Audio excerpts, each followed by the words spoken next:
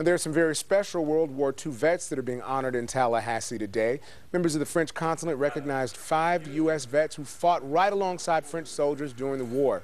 They gathered all together at the Florida History Museum. The Consul General, Philippe Leclerc, presented each with a medal for the French Legion of Honor Award. We will not forget what you did. We will not forget what you did.